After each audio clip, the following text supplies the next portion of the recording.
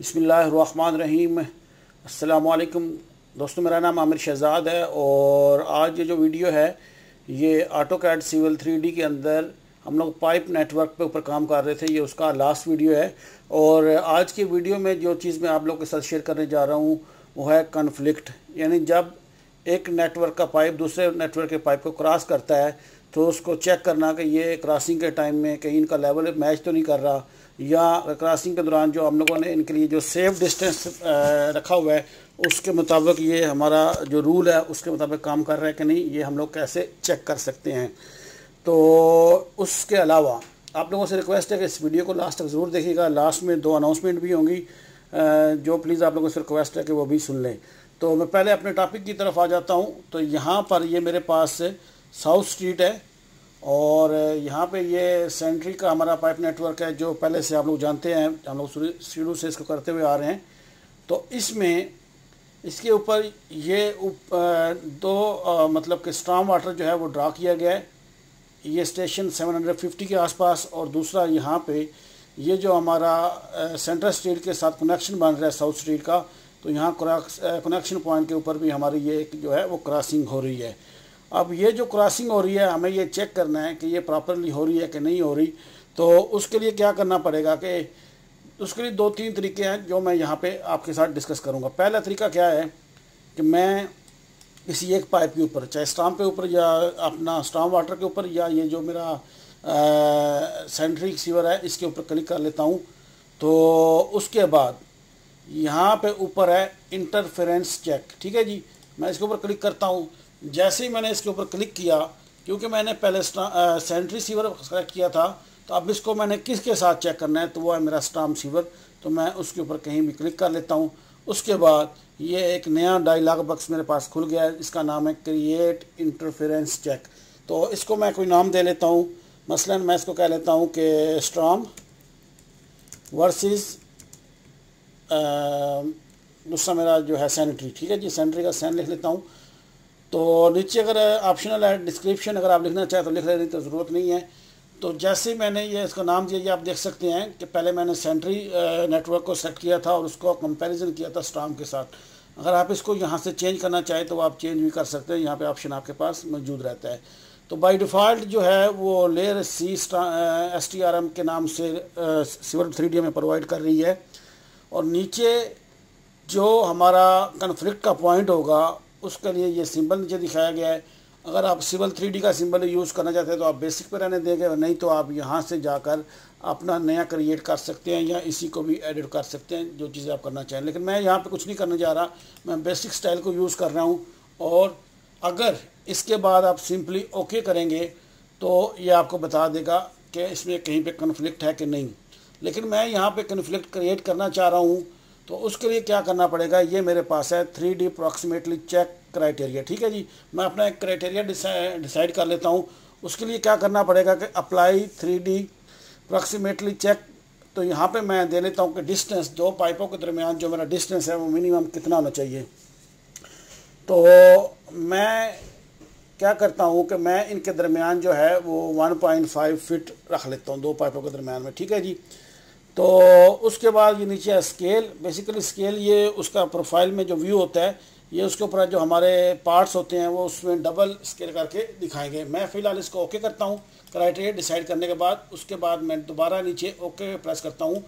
तो जैसे ही मैंने इसके ऊपर ओके किया तो ये सामने मेरे पास एक मैसेज आ गया है कि उसने एक इंटरफेरेंस जो है वो फाउंड किया है। तो मैं इसको ओके कर देता हूँ और उसके बाद एस्केप कर देता हूँ ताकि ये मेरी सिलेक्टेड जो लाइन है वो ख़त्म हो जाए, ठीक है।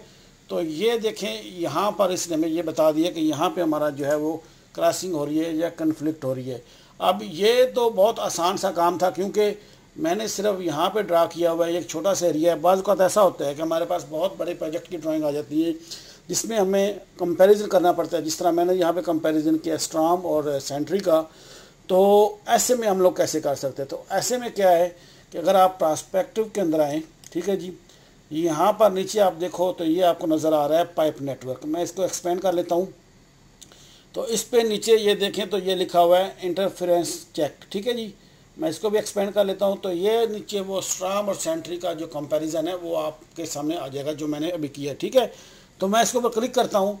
तो जैसे ही हम लोग इसके ऊपर क्लिक करेंगे जितने भी हमारे वो कन्फ्लिक्ट आ रहे होंगे वो तमाम की लिस्ट यहाँ पे आ जाएगी।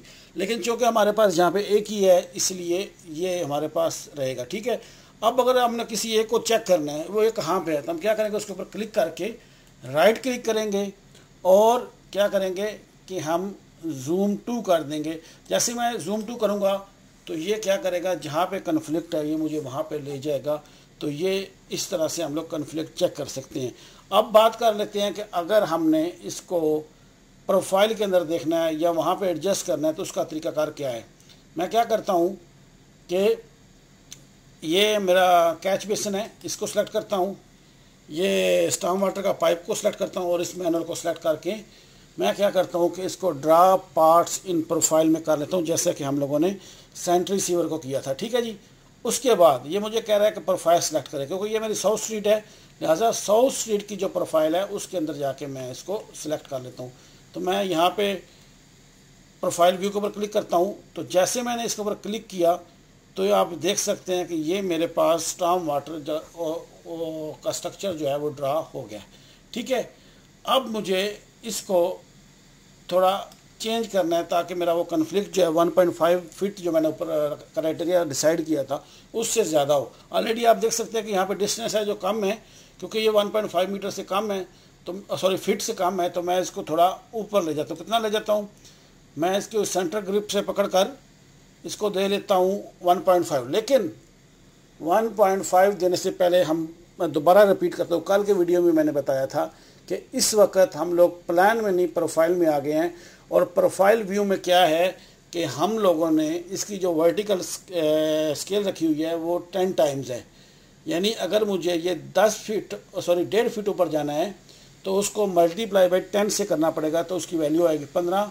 तो मैं यहाँ पे 15 लिख के इंटर करता हूँ तो ये मेरा ऊपर स्ट्रक्चर चला गया। अब जैसे ये चला गया तो आपने ये देखा मेरे लेफ़्ट साइड में जो मेरी स्टॉर्म और सेंट्री की चेक था वो आउट ऑफ डेट हो गया है।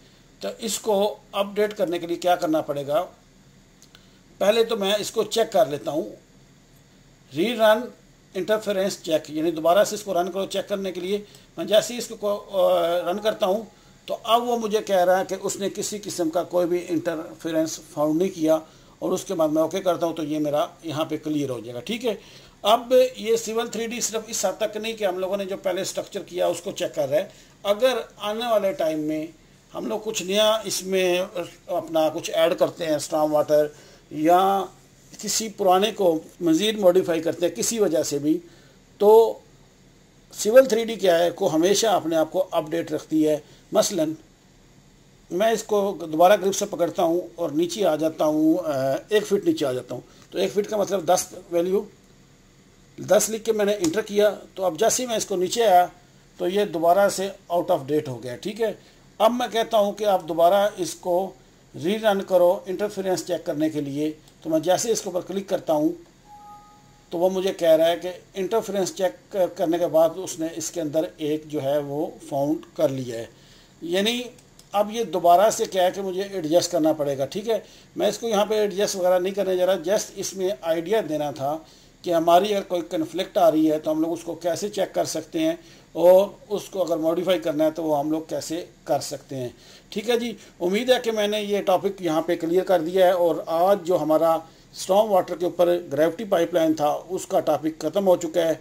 तो यहाँ तक मैं क्लियर कर सकता था इन 10 वीडियो में मैंने क्लियर कर दिया है। तो बाकी बात करते हैं अनाउंसमेंट की। तो 2-3 चीज़ें मैं यहाँ पे बता रहा हूँ कि खैर मैं पहले एक चीज़ बता रहा हूँ कि अभी इस वीक में मैंने ट्राई किया था कि एवरीडे जब मैं 6 बजे घर पहुँचता हूँ तो 6:10 तक मैं क्लियर करके, इसमें अभी 6:40 हुए हैं, यानी 40 से 50 मिनट लगते हैं मुझे वीडियो बनाने में, बाद में रेंडर कर में 1 से 1.5 घंटा मुझे लग जाता है इन तमाम काम में। तो मैं कोशिश करता हूँ कि कुवैत टाइम में 8 बजे से पहले इसको अपलोड कर देता हूँ अपने यूट्यूब चैनल पे। और जो पाकिस्तान में तकरीबन 10 बजे का और इंडिया में 10:30 का टाइम तकरीबन हो जाता है। तो मैं कोशिश करूँगा कि अपने काम से जब तक मेरा सेम ड्यूटी टाइमिंग है मैं डेली आके एक वीडियो अपलोड करूँगा। और ये अपलोड इस वीक में सिविल 3D रहेगा, जहाँ पे हम लोगों ने लास्ट वीडियो छोड़ा था वहीं पे से आगे कंटिन्यू मैं करूँगा। लेकिन नेक्स्ट वीक में मैं क्या करूँगा कि 3 दिन सिविल 3D रहेगी और 3 दिन के लिए हम लोग क्या करेंगे, ऑटो कैड 3D को स्टार्ट करेंगे। और ऑटो कैड 3D में मैं कोई आप लोग को कमांड्स वगैरह एक्सप्लेन नहीं करूँगा, बल्कि मेरे पास एक घर का प्रोजेक्ट पड़ा हुआ है, एक टाउन घर है बड़ा सा, उसके सेक्शन और प्लान मेरे पास पड़े हैं। उन सेक्शन और प्लान को देखते हुए वो पूरी बिल्डिंग जो है हम लोग 3D में खड़ी करेंगे। और उसके लिए मैंने जो प्लान किया है उसमें क्या है कि हमारा यहाँ पे जो वीक चलता है वो फ्राइडे से स्टार्ट होता है। तो फ्राइडे, सैटरडे, संडे, ये 3 दिन, यहाँ सैटरडे, संडे, मंडे, ये 3 दिन मैं ऑटोकैड 3D करूँगा और उससे अगले 3 दिन जो है वो मैं सिविल 3D पे काम करूँगा। और फ्राइडे का दिन जो होगा, अगर कोई ऐसा क्वेश्चन आया जो मैं ऑफिस में क्लियर नहीं कर सकता, वो मैं घर में कर सकता हूँ, तो वो मैं उसमें फ्राइडे को वीडियो बनाऊँगा। नहीं तो सिविल 3D के 4 दिन और ऑटोकैड 3D के 3 दिन मैं रखूँगा। और डेली बेसिस पे इंशाल्लाह आपको कुवैत टाइम के 8 बजे एक वीडियो मिलती रहेगी। तो बाकी कुछ चीज़ें हैं वो मैं इंशाल्लाह बाद में बता दूंगा। और दूसरा, हाँ, मैं एक चीज़ और बताता चलूँ कि आजकल क्योंकि मैं जो है वो कुछ जॉब से रिलेटेड भी वीडियोस अपलोड कर रहा हूँ, तो उसके लिए कुछ क्वेश्चंस लोगों के आते हैं कि ये वीडियो का लिंक कहाँ है, इसकी डिटेल वगैरह जाननी है तो वो कैसे करेंगे। तो उसके लिए क्या है कि आप लोग जो भी वीडियो है, मसलन जो आज मैंने वीडियो अपलोड किया था, तो मैं यहाँ पे थोड़ा सा वीडियो को पॉज करता हूँ, मेरे पास इंटरनेट का इशू है, मैं दोबारा इसको यहीं से कंटिन्यू करूँगा। मैंने अपने इंटरनेट को दोबारा से रिज्यूम किया है और दोबारा कनेक्ट किया है, अब ये दोबारा से आ गया है। तो अपने टॉपिक से जाने से पहले मैं बताता चलूँ कि जो लोग मेरे वीडियो पे पहली बार देख रहे हैं वो प्लीज़ मेरे चैनल को सब्सक्राइब जरूर कर लें। मेरा चैनल ये यूट्यूब पे ऊपर है, आमिर शहजाद 216 के नाम से, और इसी नाम से ये मेरी वेबसाइट है। ठीक है, मैं बात कर रहा था वीडियो का लिंक जो है वो कहाँ से मिलेगा, यानी अगर कोई जॉब से रिलेटेड कोई वीडियो मैंने अपलोड की है तो उसकी डिटेल कहाँ से मिलेगी, उसको कैसे अपलोड करना है, वो कहाँ से मिलेंगे। उसके लिए आप मेरे वीडियो में जाएंगे, जिस भी वीडियो में बात कर रहा हूँगा तो उस वीडियो का उस मसलन मैंने ये एक आज सऊदी की एक अपडेट लगाई थी सऊदी में जॉब के लिए। तो हम लोग क्या करेंगे, जैसे ही आप वीडियो को रन करेंगे तो वीडियो में नीचे की तरफ यहाँ पर, इसमें तो मैंने डिस्क्रिप्शन क्योंकि नीचे लिखी हुई है, बाज़ बार मैं डिस्क्रिप्शन पहले लिख देता हूँ, लिंक बाद में देता हूँ। तो आपने क्या करना है कि जैसे ये लिखा हुआ है कि for detail click on the link below, ठीक है। जैसे ही मैं इसके ऊपर क्लिक करूँगा तो ये क्या करेगा कि ये आपको मेरी वेबसाइट की उस पोस्ट पे ले जाएगा जो मैंने यहाँ पे जॉब से रिलेटेड अपलोड की है। वो वहाँ पर आप पहुँच जाओगे और यहाँ पे आपको ये सारी जॉब्स कितनी हैं, कैसे अप्लाई करना है, जो भी डिटेल है वो आपको मेरी वेबसाइट से मिल जाएगी। तो ये 2 छोटी सी अनाउंसमेंट थी, एक के 3 दिन के लिए मैं ऑटोकैड और 3 दिन के लिए मैं सिविल 3D पे काम करूँगा। और दूसरा कि अगर आपको जो मैं जॉब से रिलेटेड पोस्ट करता हूँ उसके नीचे लाजमी आपको लिंक मिलेगा, या इसी तरह कोई एक्सरसाइज के रिलेटेड कोई फाइल्स होंगी, मतलब सिविल 3D या ऑटोकैड में जो मैं फाइल बनाता हूँ अगर कोई मैं अपलोड करता हूँ तो उनका लिंक भी यहाँ पे दिया होगा। सिंपली उस पर क्लिक करके आप जाके वहाँ से डाउनलोड कर सकते हैं। तो आज का वीडियो इतना ही, अपना बहुत ज़्यादा ख्याल रखिएगा। अल्लाह हाफिज़।